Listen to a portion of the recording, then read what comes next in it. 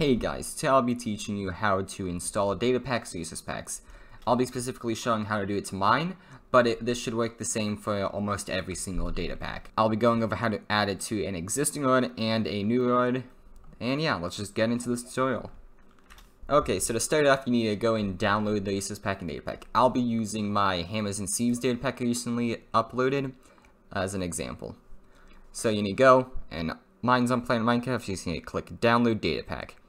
This will include the Datapack Resource pack from my packs at least, but I know other people have the Resource packs separately that you have to download. Okay, so once you have those downloaded, you need to figure out which is the Datapack and which is the Resource pack. I make mine with just the name itself, so like breakdown here's the Datapack, and for all my Resource packs I add AES at the end. But I also have this info.txt, which if I open up, it will tell you the which is which. So first up, I'm going to show you how to install Resource pack. To do this, go to your Minecraft, click Options, Resource packs, and then click on Open Pack folder. This will just open up your Resource pack folder, which I already have a lot of Resource packs downloaded, but you might have yours be empty. Next, you're going to go into your downloaded and just drag and drop that Resource pack into the folder. Now, if you go back to Minecraft, go to Resource packs, you'll be able to scroll down and see that you have the Resource pack installed. Now you just need to click on the plus button and add it over to your selected side, and then click Done and the Resource pack is installed. Okay, so next up is adding a data pack to an existing world. To do this, click on the world you want to add it to, in my case Datapack download tutorial, click Edit and click Open World folder. This will open up the world folder, which then you'll see inside there is a Datapacks folder, which you then want to open up.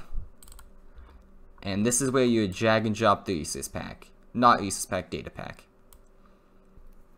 Now, once you have the data pack in the folder, just go back to Minecraft and click on your world to join it, and when you join, you should see that it is installed.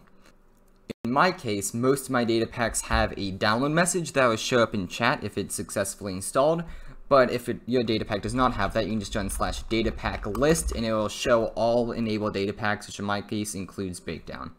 Now with this, you can do anything with the data pack allows, such as, get items, and if you have the Resource pack, it should work fine. Now on to how to install data packs to new worlds. Okay, now to install a data pack to a new world. To do this, you need to click Create New World, create your world like normal, so we're just going to call this New Data Pack World. Then you click on Data Packs, click Open Pack folder, and this will open up the temporary folder that you need to drag your data pack into. I'm just going to drag mine in, and then once I go back to Minecraft, we have some stuff we need to do. Now once we're back in Minecraft, you see that you now have that data pack available. All you have to do now is to click on it to add it to your selected ones, click Done, and then create your world like any other one. Okay, so now once you're in the world, you should see, if you're using one of my data packs, the download message. But if you're using a data pack that doesn't have that, you can just check by opening the LAN and allowing cheats for a second, so that you can run /datapack list and see if it's enabled. If it is, then you did it successfully and you now have the data pack. Anyways guys, that's it for this tutorial. Hopefully it helped you install the data pack. I will go back to uploading my normal data packs like usual next video. And yeah, thanks for watching and see you guys next time.